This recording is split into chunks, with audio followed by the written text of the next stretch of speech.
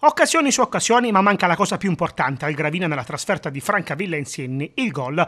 Finisce senza reti al Fittipaldi la sfida valida per la quinta giornata del campionato di Serie D ed è un verdetto che a conti fatti sta decisamente stretto ai murgiani alla quarta gara consecutiva senza successi. Pino Di Meo schiera l'oliva tra i pali e si affida in avanti al tridente composto da Potenza, Croce e Chiaradia.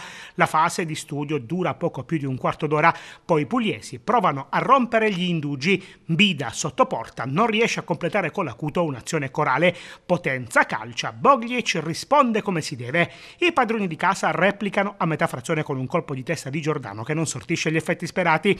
Poi di nuovo Gravina, Chiaradia non c'entra allo specchio della porta, Madi invece trova la via del gol, ma l'arbitro su indicazione dell'assistente annulla per fuorigioco. 0-0 all'intervallo.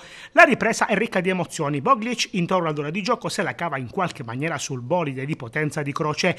Guida è entrato al posto di Potenza, calcia debolmente a tu per tu con il portiere dei Lucani.